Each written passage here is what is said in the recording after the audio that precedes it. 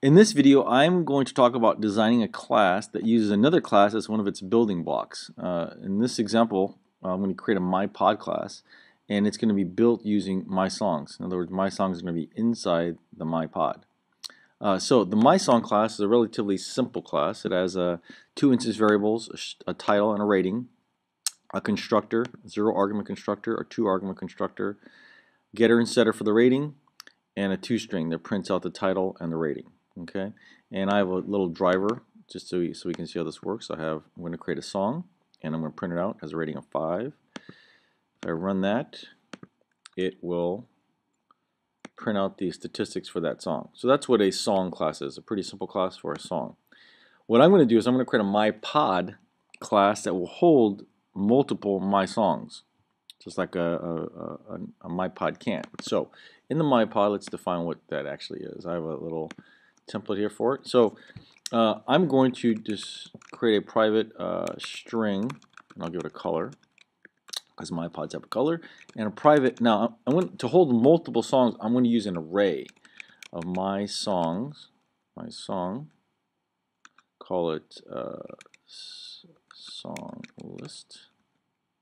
Okay, and I'm going to have a constructor. Public MyPod MP3. This is 0-argument constructor. And so what this constructor is going to do is the following. It's going to give the MyPod a default color and actually create the array. Remember here, I'm stating that there is going to be an array called song list, but I've not yet created it. In other words, I don't see the word new here. I have not yet created the array. So a 0-argument constructor is going to look like this. This dot color equals, I'll say a new string, and we'll say it's a white MyPod. And this dot song list is new my song, and I'm going to say it can hold 3 songs. Okay. So now I've actually created the array, and it can hold 3 songs. Okay, and of course we can change that number to hold more songs as we go along. Then I'm going to create a 2-argument. I'll just give it a 1-argument constructor here. Just copy this. Make it real quick. I'm going to supply an argument where I can actually provide the color. So I won't say white. I'll say whatever the user wants to define it as. Okay. I still need to create an array, but this time I'm going to put some songs in. So I'll say song list, the 0th one, equals my song. I'll actually create the song right here, new my song, and I'll say a song has a title, so I'll go with don't stop believing, and it's a 5, and I'm going to say song list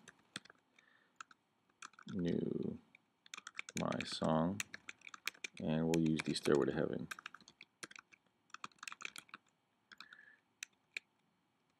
And also 5.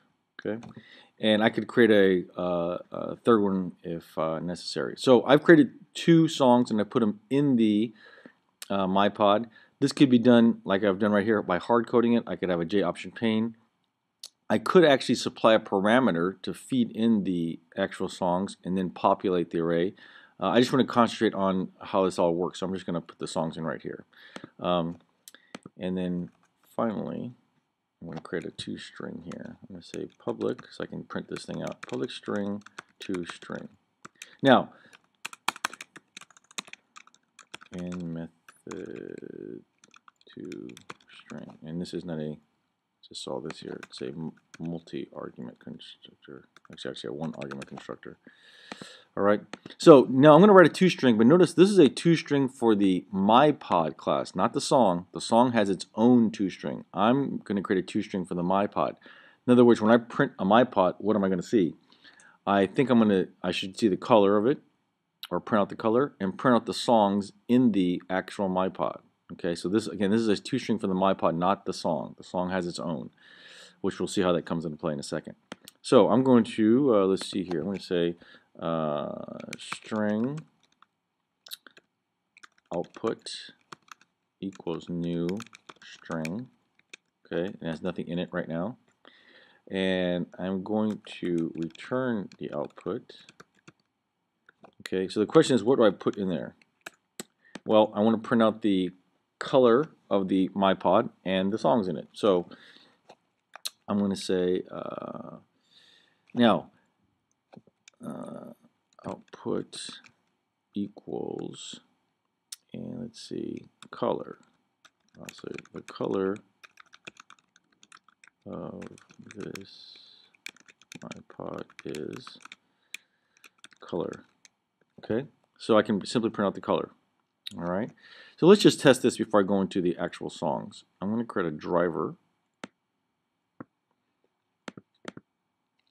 Here's my template, and I'll say MyPod. This is for your car, so CarPod equals new MyPod, and I'm going to use a zero argument constructor first. And system.out.println CarPod. Let's see what I get. So I'm going to create a MyPod. I'll call it the CarPod, and I'm going to use a zero argument constructor, so it should be white. Okay, it should be white because that's the default color. So I'm going to close that, compile. Hopefully I have no errors, and run it. And I have a white iPod. Okay, or I can also use, I'll create a second one. I'll call this the house pod for inside the house, and I'll give it a color of blue. And I'll print out the house pod. So I'm going to create a blue house pod. I'm going to use the one argument constructor to set the color to blue. And let's see if the toString works there. Close it, compile it, or run it. And we get a blue one. Okay, so that's great. We get the color. Now let's get the songs.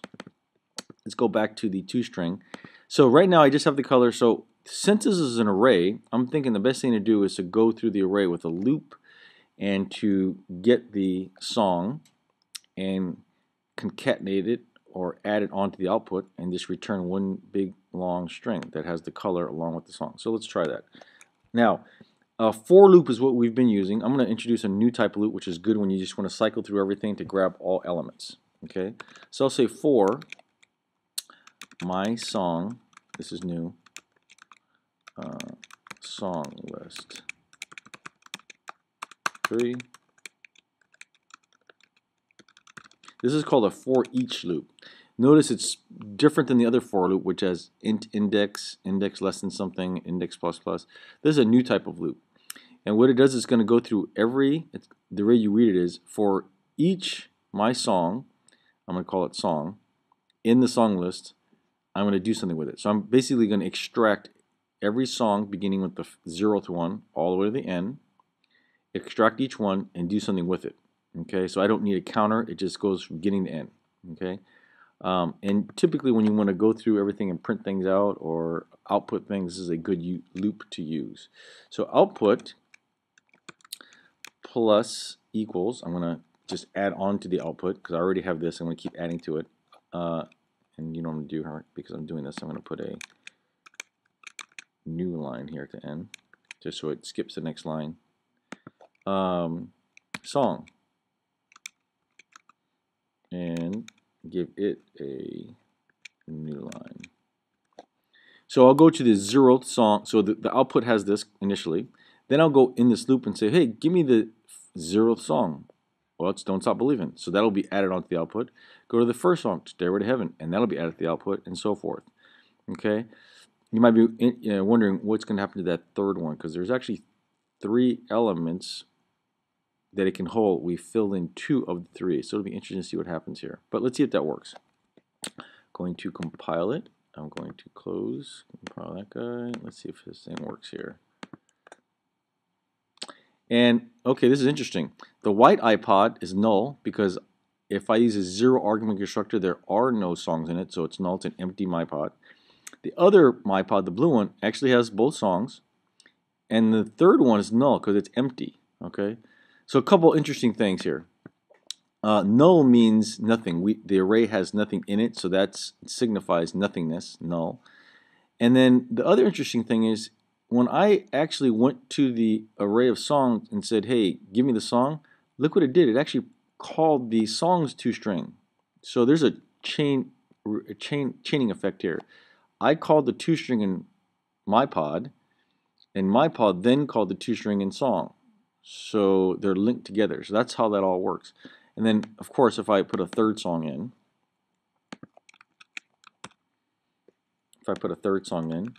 that will get rid of the null for the third, and I'll say Billie Jean. All right.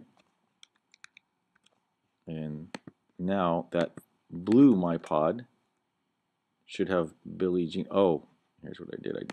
I actually overwrote it, didn't I? I gotta go 2. That's what I did. I actually overwrote Stairway to Heaven. I got rid of it. Close it. Compile. Our driver. And there's Billie Jean. Okay.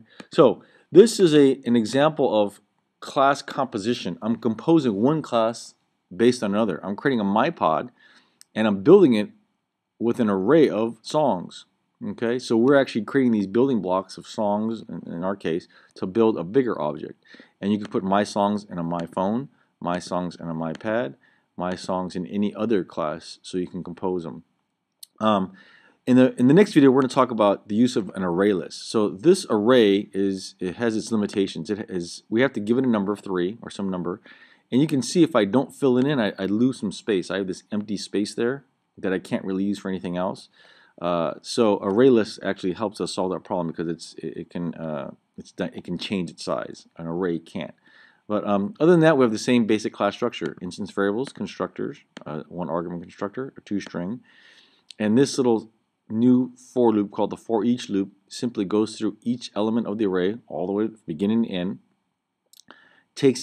extracts each thing, which in this case is a song. So for each my song called song in the list, do something with it, and I'm just adding it to this output string, and I'll put it there, and you can see here with 2 examples I have my 2 different myPods. So this is an example of a class composition, designing one class based on another.